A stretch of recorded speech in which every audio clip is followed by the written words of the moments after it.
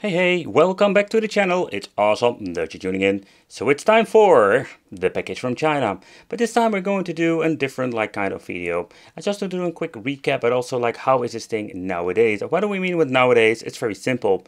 So the Super Mini Mega Drive is the one that we're going to take a close look at, because it's more of a lineup of the mini devices that was not super bad, but also not super awful. But what are we going to get, and is this thing still worth picking up? So let's find out.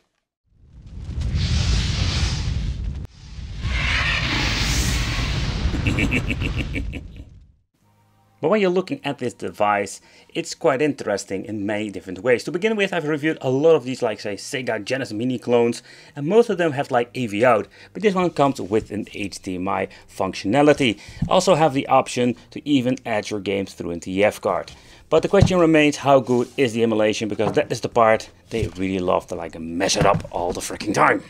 It's quite annoying sometimes, but you never know, so let's give this thing a chance.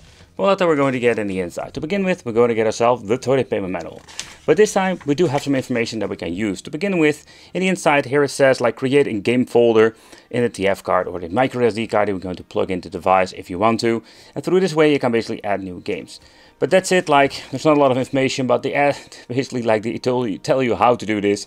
Because if you don't make this game folder, it doesn't recognize the freaking games. Okay, so in the inside we do get the controllers and the system, so let's pull it out and let's see where we're going to get more. We're going to get ourselves the typical 5V cheap charger, or better said this, a phone charger, 5V. We do have the adapter, and then we have the HDMI cable, a very long one. So here we do have the Plastic Fantastic with two controllers, and the controller, oh boy, I can tell you that's always the other problem. But this thing feels really cheap, especially when it comes to the buttons over here.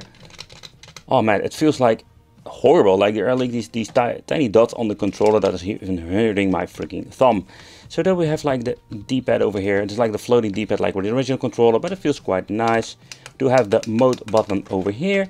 So it does have a lot of functionality like the original one, but quality wise is absolutely garbage compared with the original one. Absolutely, yep. But the system itself, that is quite interesting, because it looks kind of cool. Even for displaying, this thing is just fun to have. If you have a statue or Sonic statue I'm having, and you can just display it beside it. Because these things are not super expensive. They're way cheaper than the original one. And I think they released it even before the original Sega Mini version that you can pick up. We do have a working reset and an on and off. The way how this thing looks is not bad at all. We do have an LED under here. There is no way of opening the valve over here. The original one have these cheap, yeah, let's say almost cheap, but the extension the 32X stuff that you can buy for, but you cannot use it over here. HDMI out, the TF card or a micro SD card in, and of course the micro USB for connection. But let's take a close look at this system itself, because we do have the original ports, we have shitty controllers, and hey, this thing is already getting loose. Let's put this thing back and let's play some. Right, so let's boot it up and let's see what we're going to get with this device, because I'm very curious now. Ah, okay, that is something new. So with the previous model I was going to get this more a built-in multi-game card, but this is something completely different. Ooh. Alright, so let's take a close look at the games. They are on alphabetic order, as you can see over here. Okay, the D-pad is super responsive. Alright, so June 2, Duke Nukem. I'm guessing this is a homebrew game. So I think it will be a mix of everything. This is not our typical multi-game card. It's a very strange collection. So we're having Sonic Mega Mix, Sonic 2, Sonic 3, Sonic the Hedgehog, okay. Tekken 2. And you can see when you're pressing right and left, you go to the next page. You need to press down to go to the next row. Tekken Special 3 and Tekken 2 versus, I'm guessing it was the Virtual Fighter homebrew game. So as you can see over here is that there are quite some different games on it. Okay, and we have the SD function. Let's press start or A. Doesn't do anything, but there was no SD card in it. I'm getting the idea this is more kind of a Russian version or something like that, because all the texts are different. Yeah, wow. Okay, let's go. Oof.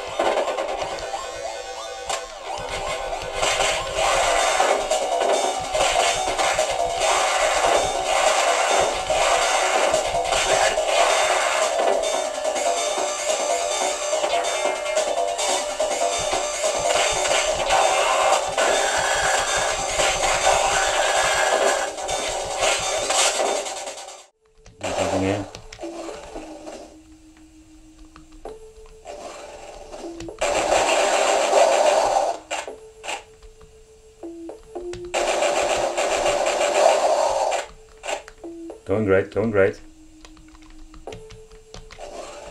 Oh, crap, crap, crap, crap, crap, crap, crap, crap. Oh, this game is freaking hard as hell. 1, 2, 3, here it goes.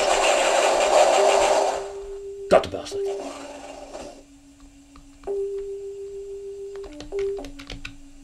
But you're getting the point.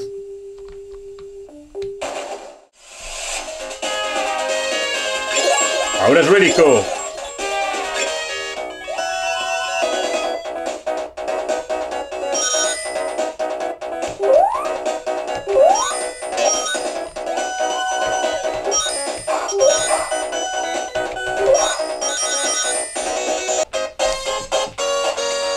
You can hear the sound is not original, it's not like it should be.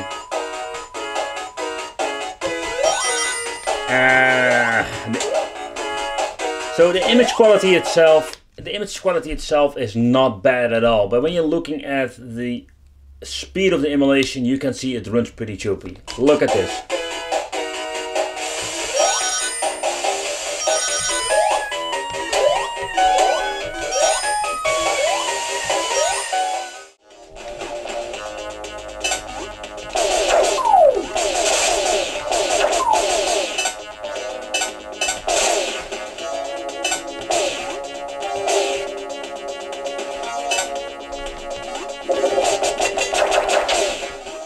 And for the people wondering, can you use an original controller on this Mini? Yeah, you can plug it in, but this is what's going to happen when you're doing this. So, yep, it doesn't work.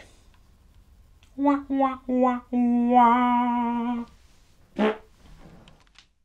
Okay, so in the next part we're going to do a teardown just to see what's inside this mean machine. Or better said, this little mean fake not working perfectly machine. Okay, the only thing that we need to do is remove the rubbery feet, and we're going to grab ourselves a screwdriver. Oh, I'm touching my microphone, crap. Put it in the right position. Limited space here, people, limited space. So, let's go, let's go. Let's remove this little screw. Let's see what we get with the package from China. Okay, so let's take a close look inside. Alright, there's not a lot of stuff to talk about, but we have some more screws to remove. Okay, let's see. Let's remove this boy. Yep, and let's remove this one. So what we're going to get is just a very basic HDMI version. Like the previous versions I've reviewed with the AV out function. Of course this thing has a new mainboard, but I'm very curious of what kind of software are they running. Are they running on Linux? Are they running on Android? I think there was something I will not get an answer from, and I removed all of them, or I thought I was removing all of them. But I still need to remove this one. Okay.